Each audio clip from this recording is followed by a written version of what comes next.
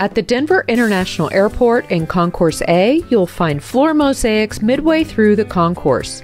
The mosaics are made of 1-inch ceramic tile and feature large portraits which reflect the diversity of travelers passing through Denver International Airport every day. Now, at the ground level, it's hard to make out what these images are, but if you go up the escalator to the mezzanine level, you'll be able to see the patterns much more clearly from above. These portraits include a cowboy, hiker, mother and child, skier, pilot, and so on. The mosaic installation is titled Patterns and Figures, Figures and Patterns. And surrounding the portraits are mosaic borders which include words and symbols relating to Colorado's geography, history, and ethnography.